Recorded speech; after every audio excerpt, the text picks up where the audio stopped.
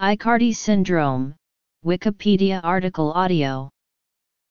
Aicardi syndrome is a rare genetic malformation syndrome characterized by the partial or complete absence of a key structure in the brain called the corpus callosum, the presence of retinal abnormalities, and seizures in the form of infantile spasms. Aicardi syndrome is theorized to be caused by a defect on the X chromosome, as it has thus far only been observed in girls or in boys with Klinefelter syndrome. Confirmation of this theory awaits the discovery of a causative gene. Symptoms typically appear before a baby reaches about 5 months of age. Children are most commonly identified with Aicardi syndrome before the age of 5 months. A significant number of girls are products of normal births and seem to be developing normally until around the age of 3 months, when they begin to have infantile spasms. The onset of infantile spasms at this age is due to closure of the final neural synapses in the brain, a stage of normal brain development. A number of tumors have been reported in association with Aicardi syndrome: choroid plexus papilloma, medulloblastoma, gastric hyperplastic polyps, rectal polyps, soft palate benign teratoma, hepatoblastoma, parapharyngeal embryonal cell cancer, limb angiosarcoma, and scalp lipoma. Signs and symptoms. Genetics. Almost all reported cases of Aicardi syndrome have been in girls.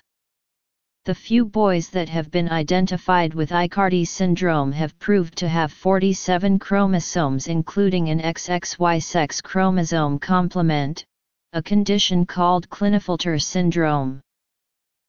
All cases of Aicardi syndrome are thought to be due to new mutations. No person with Aicardi syndrome is known to have transmitted the X-linked gene responsible for the syndrome to the next generation. Aicardi syndrome is typically characterized by the following triad of features. However, one of the classic features being missing does not preclude a diagnosis of Aicardi syndrome, if other supporting features are present. Other types of defects of the brain, such as microcephaly, polymicrogyria, porencephalic cysts, and enlarged cerebral ventricles due to hydrocephalus, are also common in Aicardi syndrome. Treatment of Aicardi syndrome primarily involves management of seizures and early/continuing intervention programs for developmental delays. Diagnosis. Additional comorbidities and complications sometimes seen with Aicardi syndrome include porencephalic cysts and hydrocephalus, and gastrointestinal problems.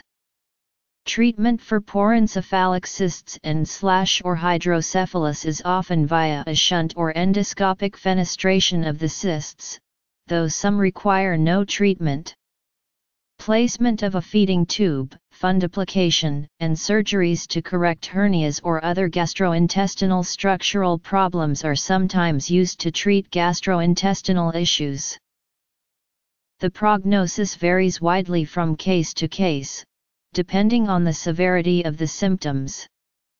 However, almost all people reported with Aicardi syndrome to date have experienced developmental delay of a significant degree, typically resulting in mild to moderate to profound intellectual disability.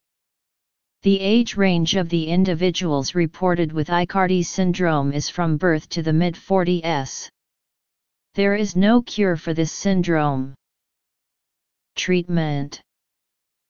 Worldwide prevalence of Aicardi syndrome is estimated at several thousand, with approximately 900 cases reported in the United States.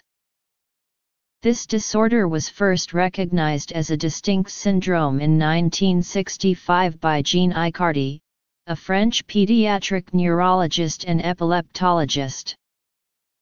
Prognosis. Epidemiology. History. Gene Reviews/NCBI/NIH/UW entry on Aicardi syndrome, OMIM entries on Aicardi syndrome.